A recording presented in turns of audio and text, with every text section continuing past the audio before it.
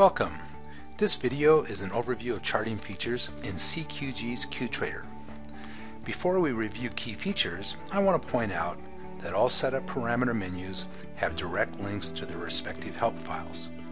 For example, if I right-click on a bar and choose Modify Bar, then click on Info,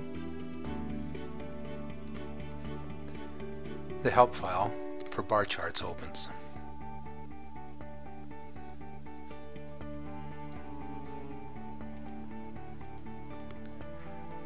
The QTrader homepage comes with a single chart with 4 tabs. I'm going to expand this chart to full view.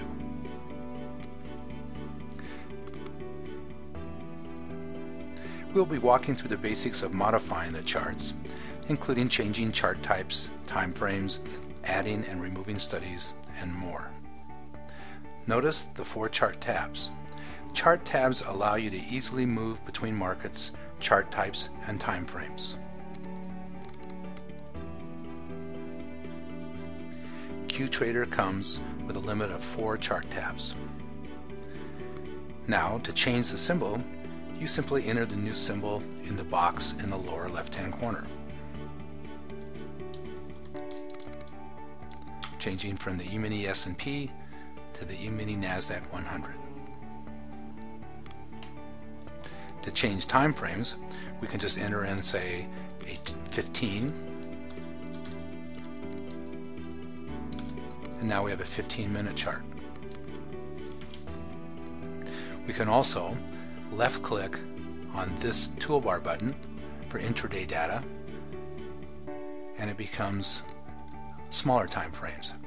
If we right-click, the time frames increase.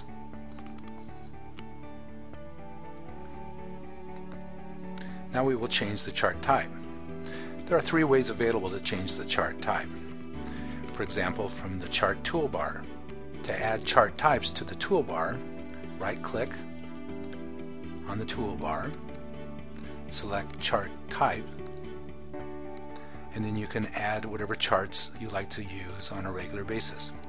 For example, I'll add a T-flow chart. T-flow is CQG's proprietary chart type. Now if I wanted to change it to T-flow, I simply click T-flow, and the chart becomes a T-flow chart. If I want it to be back to bar, click on bar.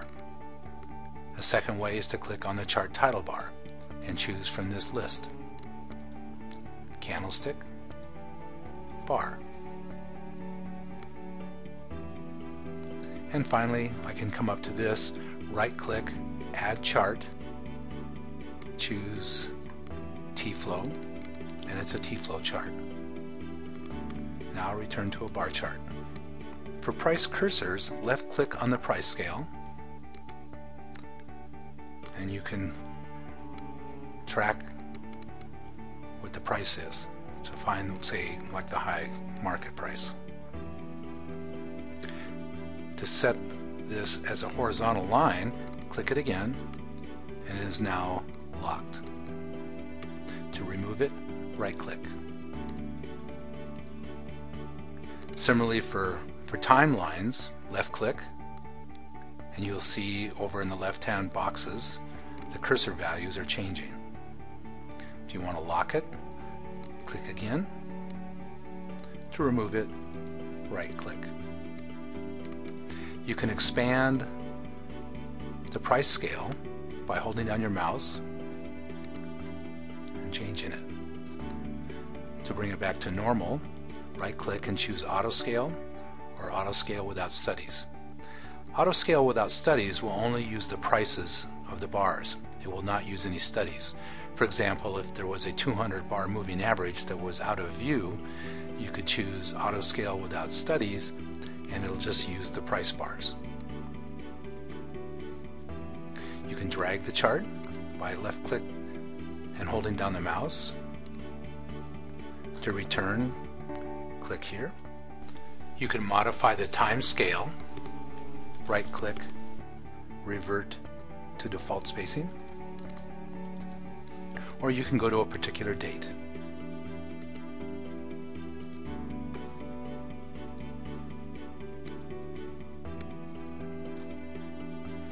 return, click the arrow key.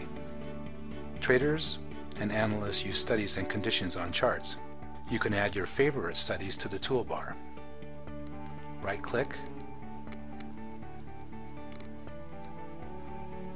Studies, select the studies you would like to have listed,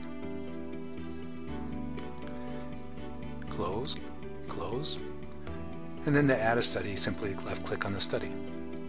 Here we just added a moving average study. Another way is to right-click on the chart and choose Add Study.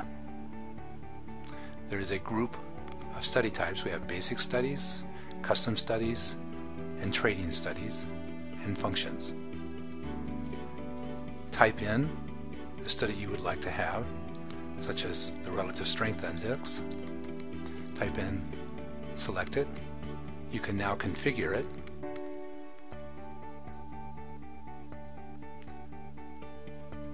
Say OK, and then add, and now the RSI is on the bottom chart.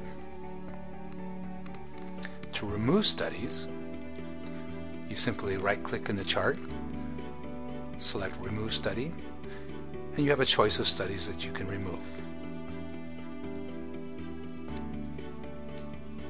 To modify all studies within a particular pane, right-click, Modify All Studies, and now you have a choice of modifying the bars, the moving average, and the Bollinger Bands.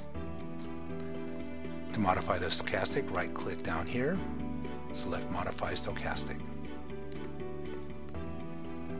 To add conditional alerts, right-click on the bar and choose Select Conditions for Marking Bar. This dialog opens with a list of conditions. You can also create your own conditions. Here, we'll add the condition for the CQG RSI low. Select it, include. It has a 9-period back and a threshold of 20. You can modify what it looks like by clicking here, and you can choose if you want an arrow or to color the bar. Choose the colors, placement of the arrows above, below, and the size. We apply. I'm going to go to a smaller time frame. These arrows mark the times that the RSI was below 20. To explore working with QTrader features on your own time, you can click the question mark in the top right-hand corner to start the QTrader help. It's context sensitive. Click.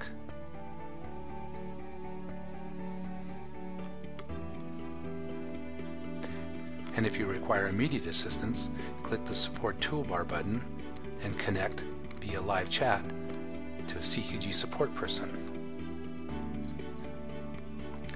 This concludes our video. For more information about CQG products and services, please visit cqg.com.